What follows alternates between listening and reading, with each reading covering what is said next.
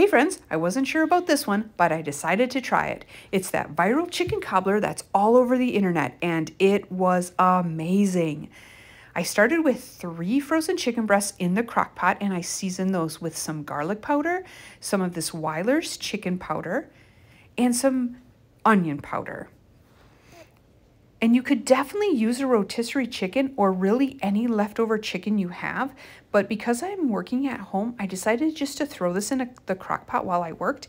I cooked it on high for 4 hours. Once that was done, now you know if you watch any of my videos, I love this kitchen tool. I just shredded all that chicken up using this kitchen tool. It made it so easy. I didn't burn my fingers. I didn't have to take any chicken out or cut it up. I just pushed it down and twisted, and this does a great job at shredding any kind of chicken. Of course, I love it for hamburger too. You've seen me use it plenty of times on my videos. Now, the recipe calls for 1 stick of butter, but I really felt like we could do with just a half a stick. And I was right, it was perfect this way. So we're gonna melt a half a stick of butter in the microwave. And then we're gonna take all of this chicken and transfer it to our baking dish. Now I've already sprayed this with a little Pam so nothing sticks, but I did use a slotted spoon because I don't wanna get all that extra juice in here. It's just not needed. So I used a slotted spoon and I put it all in this pan. Spread that all around. And this was supposed to be about 4 cups. Mine might have been a little bit more, but it was just fine. Now we're going to drizzle all that melted butter over the top of this chicken. Again, that was a half a cup of melted butter. And then I took a bag of peas and carrots that were frozen and put those on top. Now you could use any of your favorite vegetables. Then the Red Lobster biscuits. We take the box mix, and we're going to add that to a bowl, and we're going to add that seasoning packet as well. All of that's going to be mixed up together. Along with the seasoning packet, we're going to put in 2 cups of milk. That seems like a lot, but we really have to trust this process, and it was really hard for me to put this much liquid in this recipe, but it really does work out. So don't try to cut these back because you really need them, and trust me, it does work out.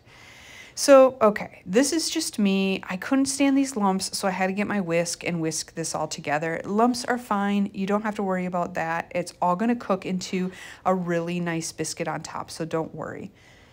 We're going to take that mixture and we're just going to pour that over our chicken and veggie mixture.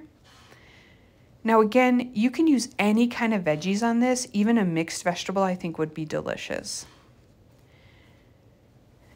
Next, we're going to combine 1.5 cups of chicken broth. Now, this is just water because I'm going to make my own chicken broth because I absolutely love this Weiler's powder.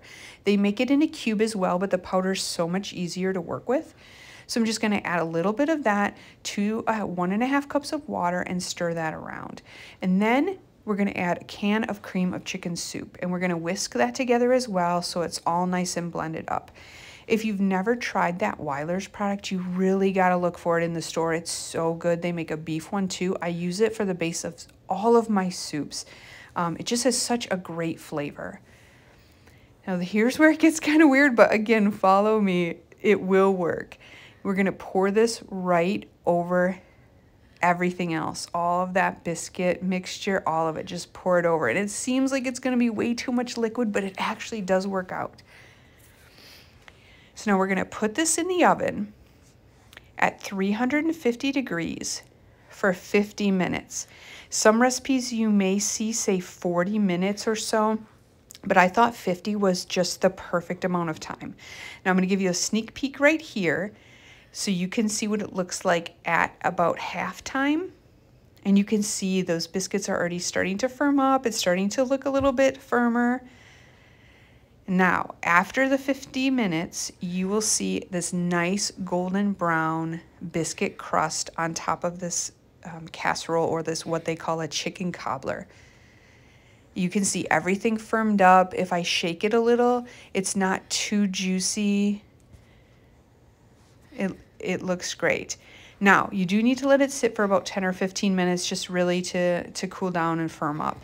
But after that, we're going to cut into this, and you can see all of that liquid made this nice, juicy, like almost like a chicken pot pie filling in the center. This was so delicious, creamy, a little bit salty, those veggies, so good. Now, if you want to make this at home, in just a second, I'm going to put up the recipe, so get ready to screenshot it. I hope you try it. It's totally worth it. I 100% understand why this went viral. Everyone here loved it. So go ahead and try this one. Let me know how you like it down in the comments below. And if you like this video, like and subscribe. Thank you so much for watching.